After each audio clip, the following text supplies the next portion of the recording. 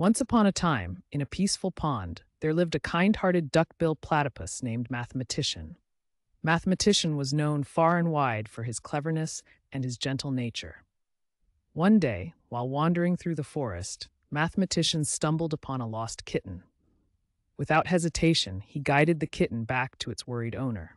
The grateful owner thanked Mathematician with a basket of fresh vegetables. Instead of keeping the vegetables for himself, Mathematician shared them with his friends at the pond, spreading joy and laughter. Little did Mathematician know, this act of kindness was just the beginning of his incredible adventure.